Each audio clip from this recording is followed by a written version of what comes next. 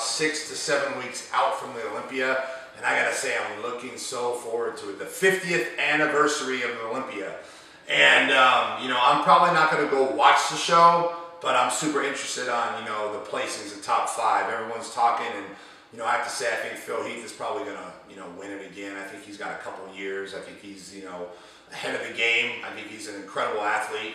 And when I say athlete, people will say, well, bobbing is on a sport, you know, which I say, but Phil Heath is an athlete. He played basketball, he's coordinated, and he is truly an athlete, and I think he's a great representative of the sport. Now, Kai Green, let's talk about him. This guy's a beast. He's a beast, you know. He's just so massive and has so much thickness to his frame.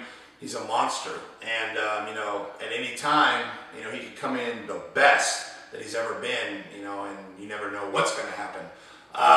Sean Roden. Sean Roden's the coolest guy. I see him constantly at Gold's Venice training, talk to him, and you know, I got to put it out there. He's about 20 pounds heavier than he was last year, and you know, he's put on a lot of size, and he can definitely do some damage. He comes in bigger and same conditioning. He's definitely a threat. You know, we have Ramy. You know, monster legs. This guy's a beast. He's probably the biggest guy on stage. In my opinion, you know, I think his legs are possibly a little big. I know that's like doesn't make sense in the bodybuilding world. Like there's no such thing as too big, right? But that's just my opinion. His legs are, I would have to say, almost too big to throw off the symmetry. And I don't think he has, you know, the maturity, you know, the graininess that someone that's been working out for, you know, 10 to 15 years would have. So that's a weakness, but you know, that could change, you know, it could change. So I think in the next year or two, he's going to be a serious threat. Dennis James. Dennis James has incredible symmetry. You know, he still has that tight waist. You know, he's got beautiful quads. He looks amazing. And, you know, he's definitely a threat too. Now it's crazy to think about places 2nd through 6th. You know, it could go any way. But I'm gonna say Phil Heath, I think, is gonna take it again this year. He's consistent. He never comes in off, and you know, I think he's definitely gonna take it again. But 2nd through 10th is gonna be insane. So I'm looking forward to that. Now let's talk about the Expo. The Expo is where I'm gonna be. I'm gonna have a bigger booth this year. I'm probably gonna have, I would say, about 30 athletes hanging around my booth. You know, 5%ers is growing like crazy. There's over 200 people with 5% tattoos, and we're growing all over the world. It's crazy. And I have fighters, bodybuilders, powerlifters, you know, all sorts of athletes, ex-football players, and you know, it's gonna be insane. And you know, we're gonna come walking in the Expo, you know, 30, 40 people walking in together, 5%ers. It's gonna be off the hook, and I can't wait. We're going to be having a little after get-together Saturday night after the Expo. We're going to be doing some tattoos. The promoter wouldn't let me have my tattoo guy tattoo people in the convention center. That convention center actually has the biggest tattoo convention in the world. So it's not a problem with the building. It's just the promoter doesn't want anything to do with tattoos and, you know, the Olympia. You know, which I can sort of understand. You know, tattooing isn't really about health and fitness, you know, but, you know, pretty much there's so many competitors now with tattoos that I think it is kind of part of it, you know, and I think it would be interesting. I think it'd be kind of cool, you know, to walk by a booth and, you know, see a guy doing tattoos. It just kind of adds something, you know, extra.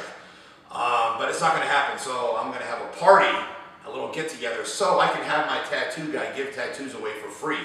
So, you know, it's going to be Saturday night after the Expo. I'll let everyone know where it's going to be.